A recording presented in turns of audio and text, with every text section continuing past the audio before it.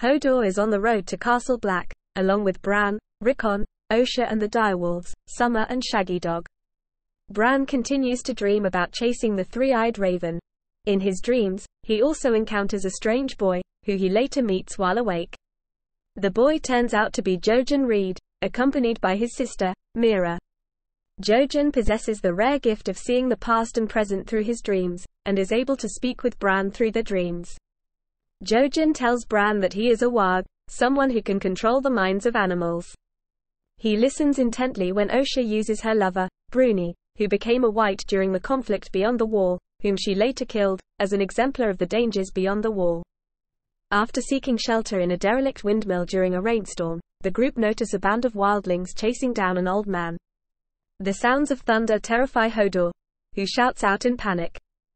Fearing discovery, Jojen tells Bran to silence Hodor, who keeps panicking. Bran unintentionally uses his warg powers to render Hodor unconscious. With the wildlings still outside, Jojen convinces Bran to warg through Summer and Shaggy Dog outside, who then maul to some of the wildlings to death.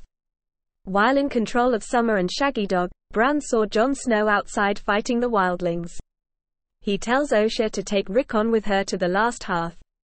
Bran bids a tearful Rickon farewell, who leaves with Osha and Shaggy Dog, while Bran continues northward with Hodor, Summer and the Reed siblings.